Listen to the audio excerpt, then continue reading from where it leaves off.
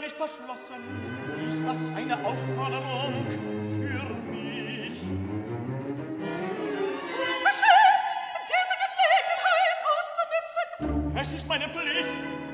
Wir hatten verabredet, uns hier im Hotel zu treffen, um endgültigen Grund zur Scheidung zu geben. Sind Ihnen aus der Geschichte Beispiele bekannt, dass ein Herr eine Dame ins Badezimmer verfolgt?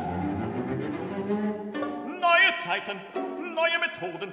Erlauben Sie, dass ich mich meines Anzugs entledige. Sind Sie wahnsinnig?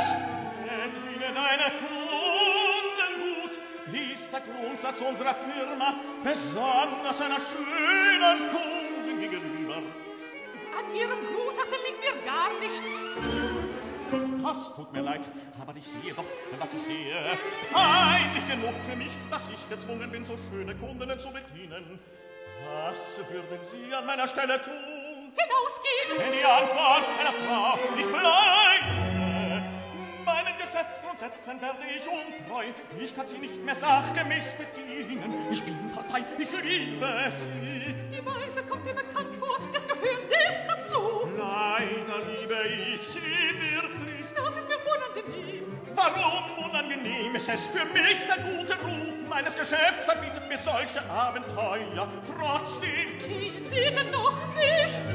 Erlauben Sie mir doch zu bleiben und Sie anzusehen. Sie vergessen sich und Ihr Geschäft. Lassen Sie jetzt das Geschäft beiseite.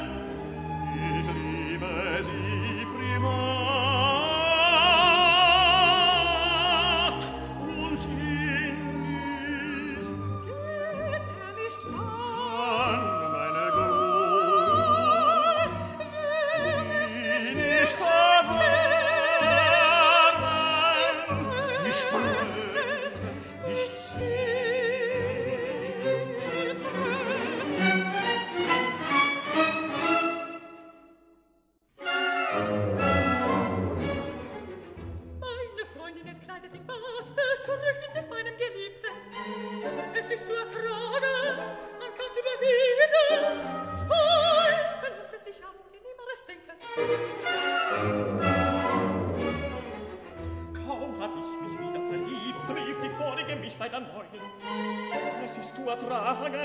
Man kann's überwinden, zweifellos lässt sich angenehmeres denken.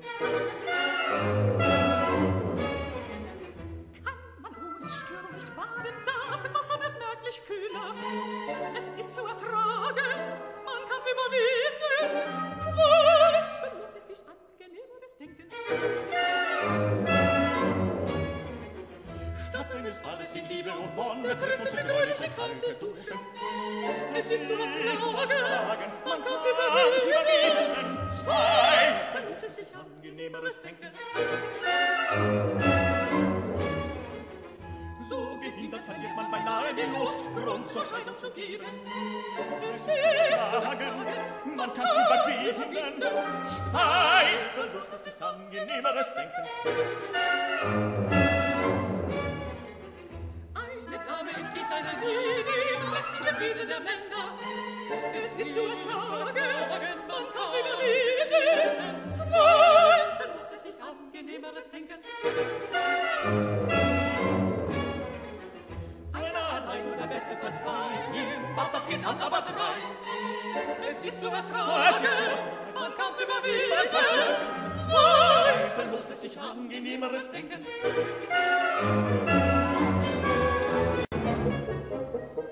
Was hast du hier mit Laune wichtige Besprechung, rein geschäftlicher Natur. Saubere Geschäfte, sie bat und du mit offener Weste. Es ist doch mein Beruf, ertappt zu werden. Den Schnurrbart zittert, wer beweist für mich, dass du nicht nur beruflich hier bist, als du mein Scheidungslied. Was zitterte er auch? Ich weiß, was draußen steht. Nicht immer im Geschäft ganz störte. Damit wirst du dich selbst und dein Geschäft zugrunde richten, auf deine weitere Bedeutung verzichten. Und sieh, empfahl ich ihnen diesen Mann, damit sie mich mit ihm betrügen. Eine glänzende Empfehlung. Wir wollten uns nur überraschen lassen. Kann nicht dafür, wenn er mehr tut, als das, was seine Pflicht ist. Scheint, sie haben nichts dagegen. Er nicht allein ist überflüssig. Sie stören mich gerade so. Wie kommen Sie denn hier herein? Die Tür war nicht verschlossen. Die Scheidung, die Wins, mein Mann im Untersuchungshaft. Das alles macht mich so nervös, dass ich vergesse, selbst das Badezimmer zu verschließen. Erst nehmen Sie mir den Geliebten, dann benutzen Sie auch noch mein Bad. Ich hatte dieses Bad bestellt, das Bad war reserviert für mich. Ich habe Zeugen, was tun Sie? Zeugen rufen, heraus aus meinem Bad. Hab ich nicht dieses Bad bestellt? Es war im Bad bestellt. Ich bleibe in der Wanne. Mehr Zeugen hören, sind Sie von Sinnen. Ich wünsche Klarheit, Gott gehört das Bad. Das Bad war reserviert für eine Dame. Für mich, neue Zeugen, so nehmen Sie doch Rücksicht. Fällt mir nicht ein, ist es mein Bad? Wir wissen's nicht, wir wissen's nicht. Mein Bad! Das geschieht in diesem Hause erst empfangt mit Verbos, Verluftheit und Lichtdruck, der Ton am Bett. Ich hab dich hier schnell gestellt. Und was will dieser Herr? Ein Herr im Bade bei sein Name, ich schaue auf nur er. Kein gutes Zeugnis für das Haus. Oh Gott,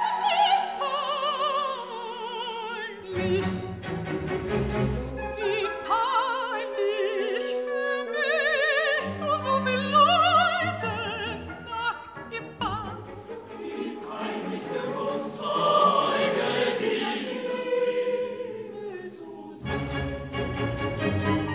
Wie peinlich für das Personal, ihr Zeuge zu sein. Wie peinlich für mich, man überrascht mich anders, als ich es erwartete.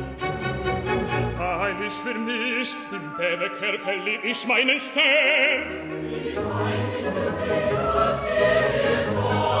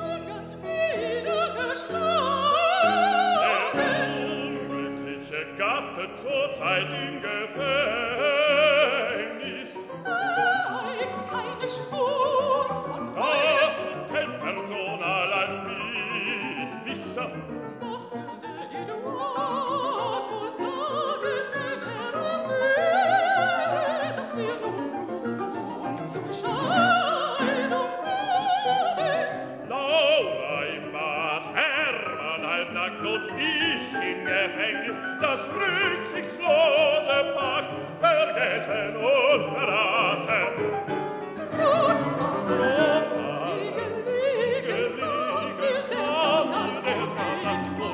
befreit und lass mich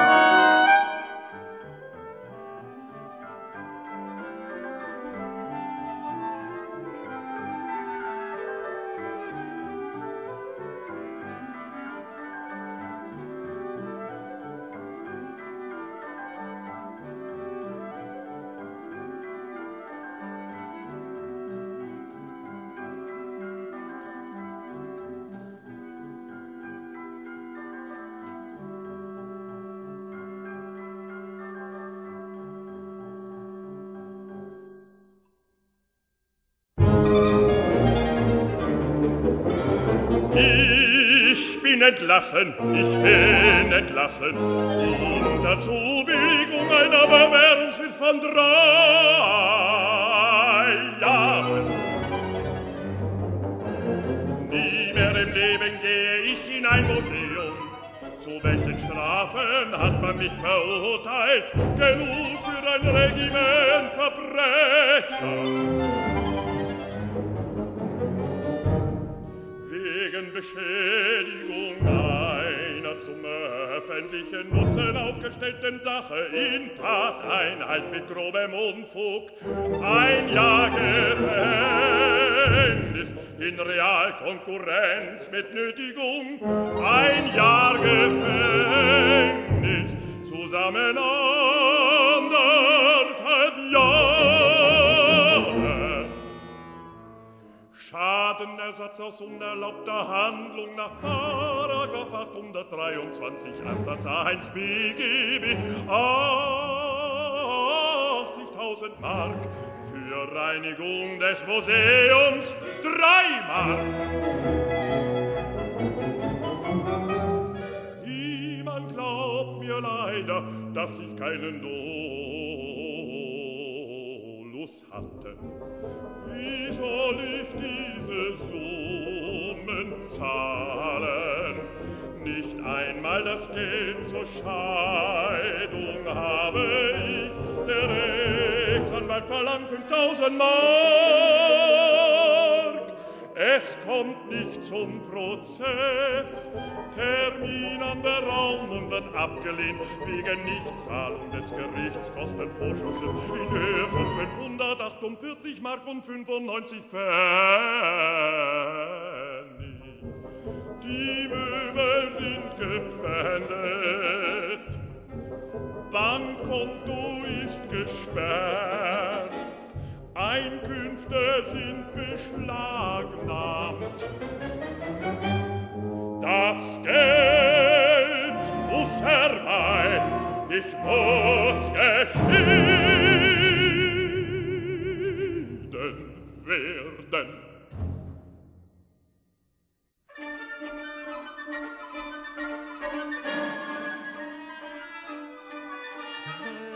Wenden Sie sich vertrauensvoll an mich. Wie viel brauchen Sie? Was wollen Sie denn hier? Sie sind in schwieriger Lage. Sie sind mir noch genauso widerwärtig. Wenn auch verfügen Sie über mich, mir liegt sehr viel daran, dass Sie sofort geschieden werden. Geld brauche ich, in dieser Lage nehme ich es selbst von Ihnen. Ich schreibe Ihnen gleich den Scheck. Ich habe Sie bedroht, beleidigt, habe Ihnen eine Venus nachgeworfen. Erstaunen Sie nicht selbst, dass Sie mir helfen wollen. Ganz einfach, ich liebe Ihre Frau.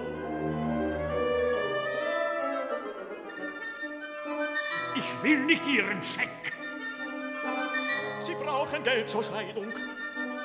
Behalten Sie Ihr So Geld. ist mit Ihnen kein Geschäft zu machen.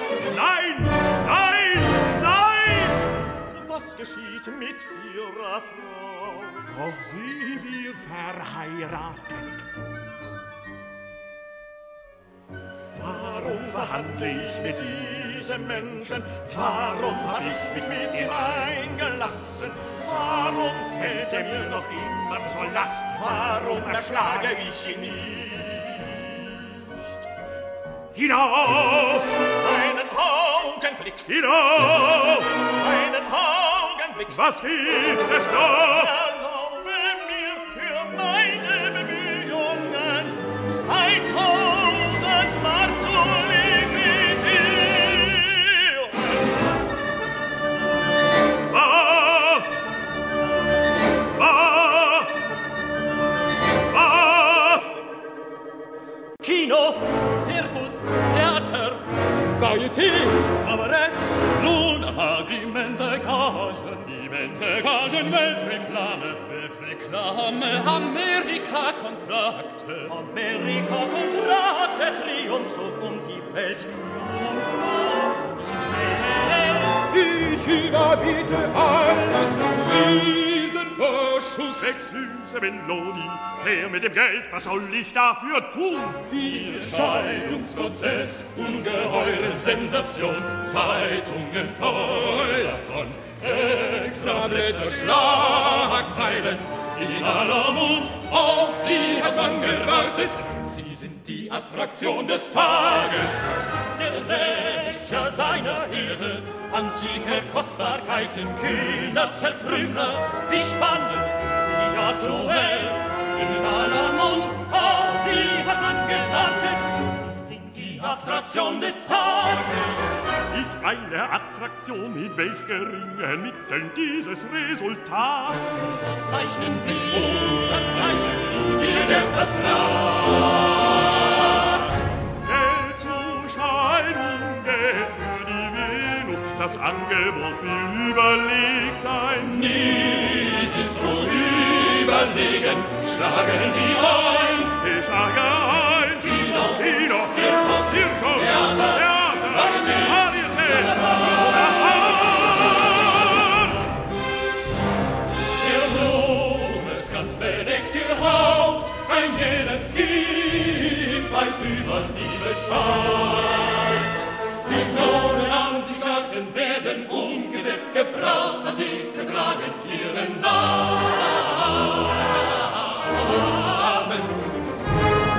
In jeder Wochenschau sind Sie zu sehen. Selbst Boxer, wissen Sie nein, nur Schiller ist noch ungefähr, so So trägt die Venus goldene Früchte, so trifft Gott Amos die Pfeil doch in Schwarze. Ich zahle alle Schulden, bin ein reicher Mann, so scheint ich einen Weg zum Ruhm. Der Ruhmesglanz bedeckt Ihr Haupt. So trägt die Venus goldene Früchte, Der Ruhmesglanz bedeckt Ihr so Haupt. trifft Gott Amos noch in Schwarze. Der Ruhmesglanz bedeckt Ihr Haupt. Ich zahle alle Schulden, bin ein reicher Mann. So scheit ich meinen Weg, so scheit ich meinen Weg zum Ruhm. Trage meinen Namen, wie nicht so sehen, werden wir leiden. Schiller ist noch ungefähr. So scheit ich, so schleit ich, so schleit ich. Den Weg zum Ruhm.